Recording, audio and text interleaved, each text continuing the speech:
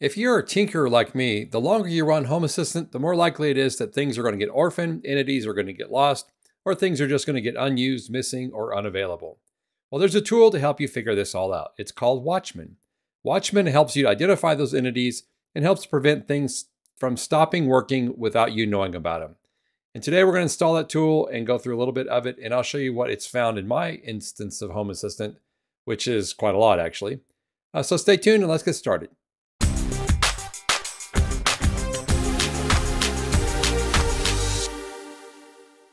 So Watchman is here on GitHub, written by Dummy Labs, and like I said in the intro, it's an attempt to control unwelcome changes that make you able to react proactively before some critical automation gets broken or something else happens. It can also help you clean up your entities. This is not a replacement for the Repair Center. It's something that you can use in addition to Repair Center. This was brought about well before Repair Center was available, and it's still useful in a lot of cases.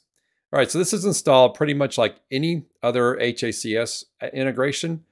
I'll go to the integration section and install it, and then put the actual integration in Home Assistant. So let's go through that.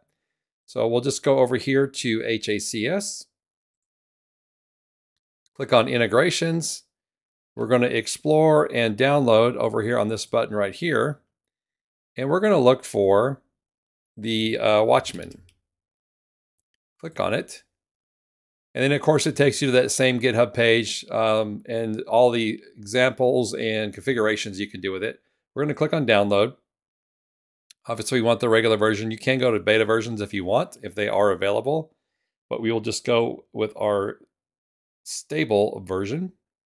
Click on Download. Okay, and if we go back to HACS now, you'll see that you'll need to do a restart of Home Assistant. Anytime you do an integration through HACS, a restart is required. So I will just click on the C key, click on Developer Tools, come over here, check my configuration, and then click on Restart. It asks me to confirm, and then I'll restart, and we'll be back in just a minute after the restart is completed.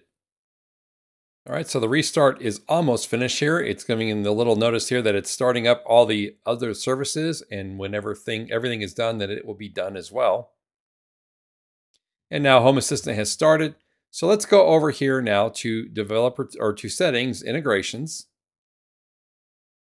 And we're going to add the Watchman integration that ties the HACS add-on into Home Assistant itself. So we're going to click over here on the Add Integration button, and we will search for Watchman. Click on that. And it will ask you, well, it's quick. It asks you where you want to put it, if anywhere. Click on Finish. Okay, so it's now completely installed, but there's other things to consider as we go along here. So let's go back over to the GitHub page and take a look. And I want to talk a little bit more about what it does first. It's a custom integration for Home Assistant through HACS.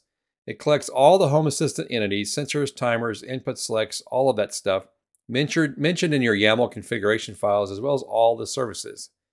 With this list of entities, it checks their actual state one by one and reports those that are not available or missing. And then for services, it checks whether service is available in the HA service registry. And this report can be stored as a text table or can be sent via notification service of choice. And then it gives you an example of the report we'll look at in a minute. It knows nothing about complex relationships and dependencies among YAML configuration files, as well as nothing about the semantics of entities and automation. All it's doing is parsing the YAML files line by line. It tries to guess references either to an entity or to a service, and that's based on regular expression heuristics. That means that the integration can give both false positives and false negatives. To ignore them, you can put in ignore, or false positives, you can ignore them in the ignored items parameter. And improvements for false negatives are something they're working on for future releases.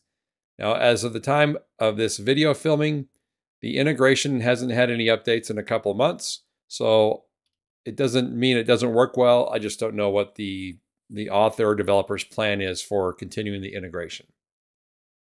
There are a number of integration settings that you can set here. And they're all listed on the GitHub page. If we go over here to the integrations page and we click on configure, we then get all of the information that we need to configure if we want to. A lot of this is optional. I am not going to use a notification service.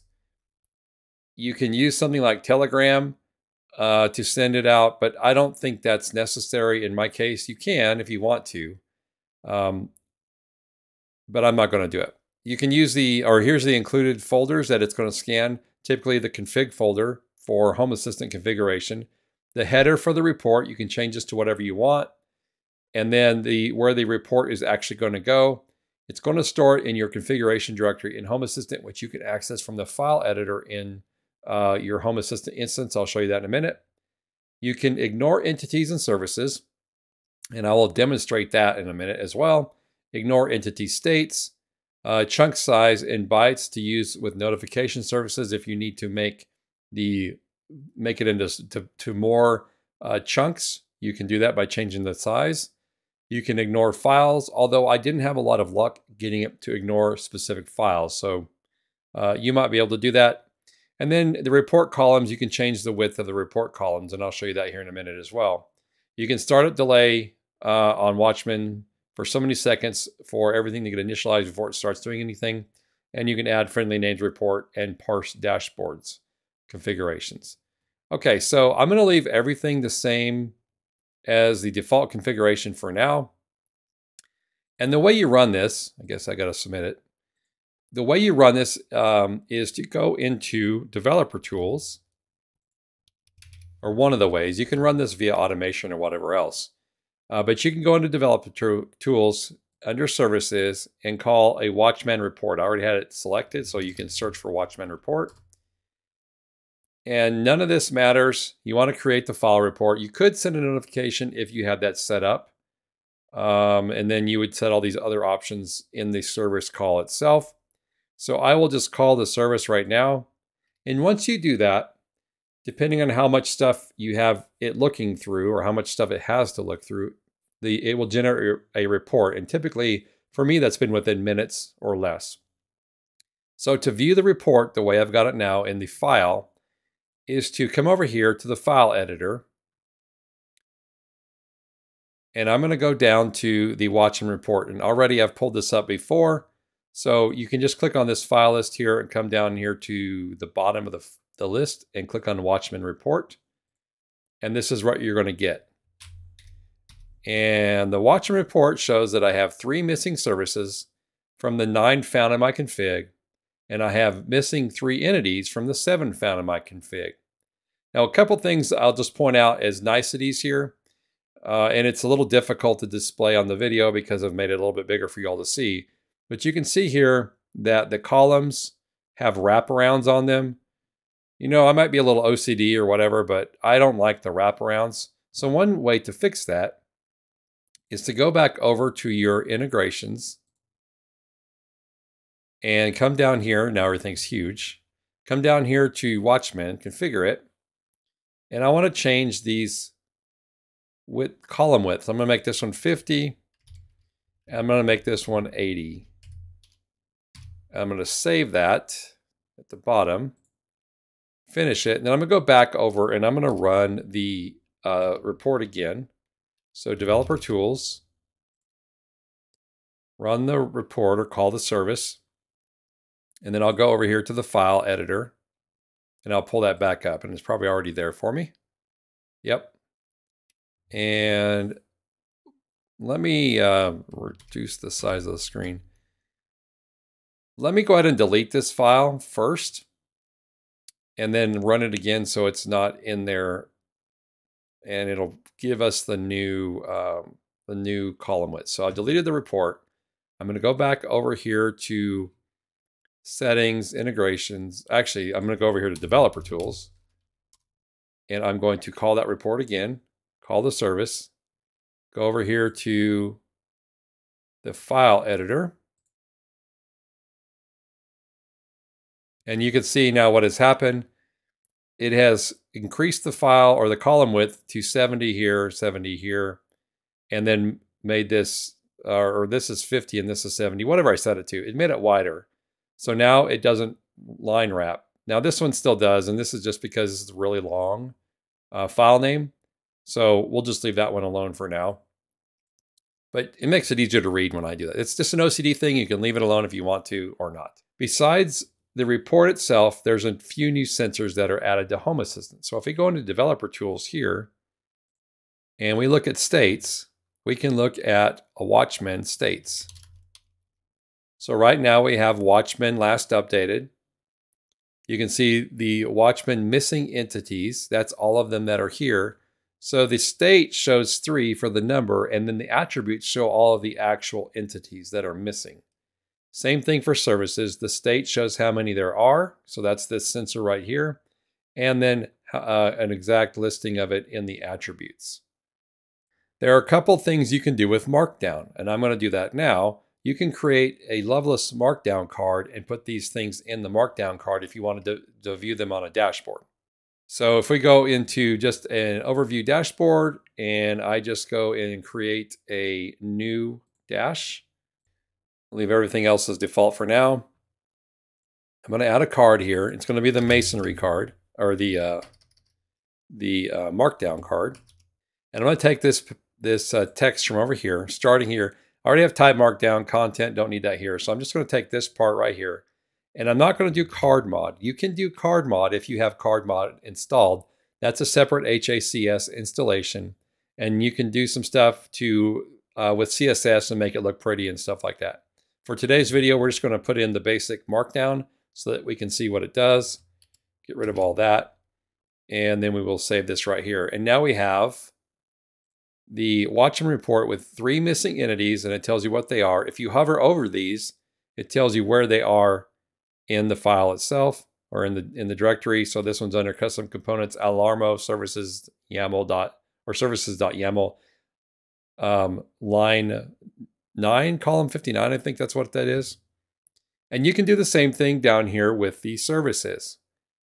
You just copy this right here, and we'll create a new Markdown card. So edit the dashboard, add a card, another Markdown card, and we will put it in there. Now you notice nothing happened over here, and I will explain why that is.